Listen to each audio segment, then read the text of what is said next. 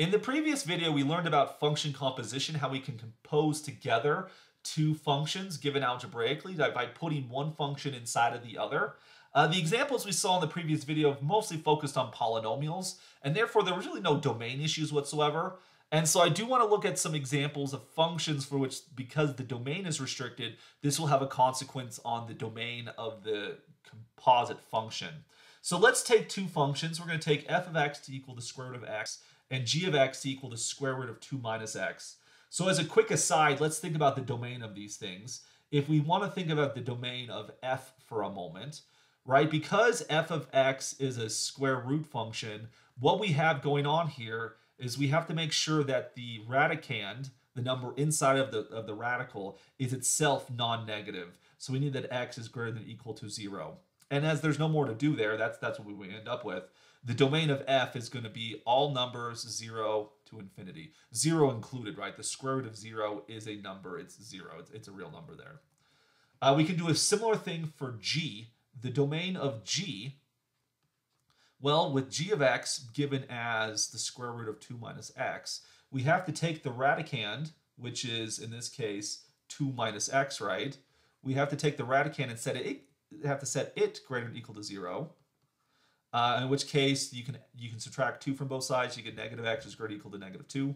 Then divide both sides by negative 1. You're going to get x is less than or equal to 2. Notice here that since I divided by negative 1, your inequality symbol switches directions when you multiply or divide by a negative. So the domain of g will be all numbers less than or equal to 2. So this gives us negative infinity to positive 2 is the domain of g. There is an important difference there. Now let's go look at f composed with g. If we just want to know the formulas, what this means is f composed with g means you put g inside of f. Now, in this example here, g is given by the formula the square root of 2 minus x. So we can just replace g of x with its formula. And then we're going to substitute the square root of 2 minus x inside the formula for f here. Everywhere you see an x, we'll replace it with the square root of 2 minus x. This gives us the square root of 2 minus x here.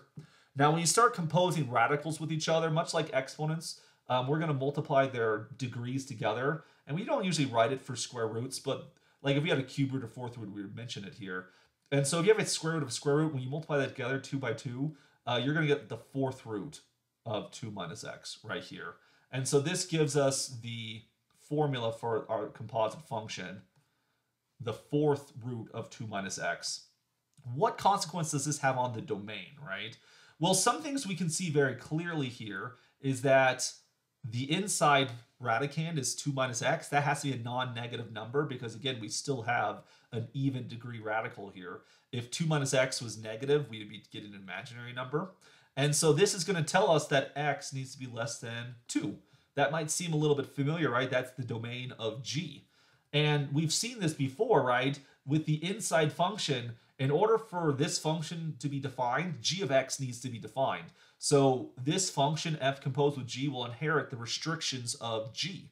So we see that negative infinity to 2 is part of the domain. But any other restrictions going on here? What we've seen before is that the things coming out of g have to fit inside of f here. But what comes out of g? This kind of comes down to looking at the range of this function, the square root of 2 minus x. Turns out the square root only produces non-negative numbers. The square root can only be positive, or it could be 0. And that's exactly the domain of f. So the numbers coming out of g are exactly the numbers allowed to go inside of f. So it turns out the restrictions of f don't seem to come into play here because the restrictions of f are compatible with the range of g here. So we see very quickly that the domain of f composed with g is equal to negative infinity to 2, which is just the domain of g. That's not always the case. We're going to see something very different in the next example. If we take a look at g of f of x, we put f inside of g. And so this time I'm going to evaluate the outside function first. G, we're going to take the square root of 2 minus x, but instead of x, we're going to put f of x. And f of x is the square root of x. So we're going to get the square root of 2 minus the square root of x. We do have a nested square root this time, but unlike the last example, we can't compound those together to make it a fourth root. And so identifying the domain is going to be a little bit trickier here this time. The first thing to consider is the inside square root, the square root of x. In order for this to work, we have to have that x is going to be greater than or equal to 0. This is just the domain of f, which again, f is the inside function. Everything entering the composite must first fit in through f. But the next thing to consider is that we take the radicand of the second square root, 2 minus the square root of x right here. What makes that thing non-negative? And as we investigate that inequality, I should say, 2 minus the square root of x here, this is greater than or equal to 0, we're going to subtract 2 from both sides. So we get negative square root of x is greater than or equal to negative 2. We're going to times both sides by negative 1. We'll get the square root of x is less than or equal to 2, switches the inequality around. And then we're going to square both sides. Squaring is an increasing function when x is here. Yeah, squaring is going to be an increasing function in this case. So we're going to get x is greater than or equal to 4. And so when we put these things together, x is less than or equal to 4, but x has to be greater than or equal to 0. When you put this together, you get the domain of g composed with f is going to equal the interval 0 to 4. So we only get this finite interval, 0 to 4, are the acceptable values for this expression right here. Where do these things come from? The 0 came about because 0 are it has to be bigger than 0 to fit inside of f, or equal to 0. But where did the 4 come out? Well, the thing is, in order for g of x to be defined, your number can't be bigger than 2.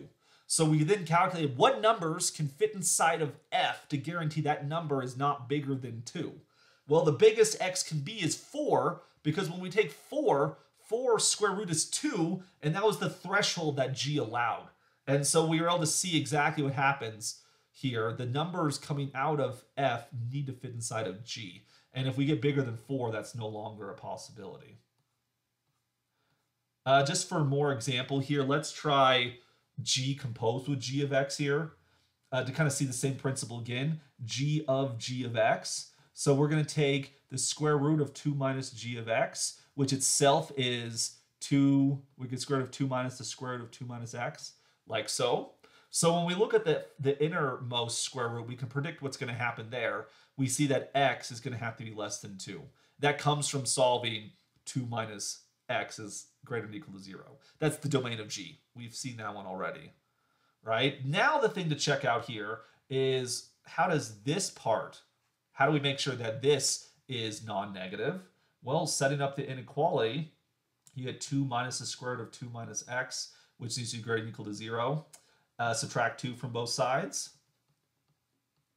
You get the following, times both sides by negative 1. You'll get the square root of 2 minus x is less than or equal to 2. Do make sure you flip the inequality there. Square both sides, you'll get 2 minus x is greater than or equal to 4. Subtract 2, we get negative x is less than or equal to 2. And then times by negative 1 here, we get x is going to be greater than or equal to negative 2.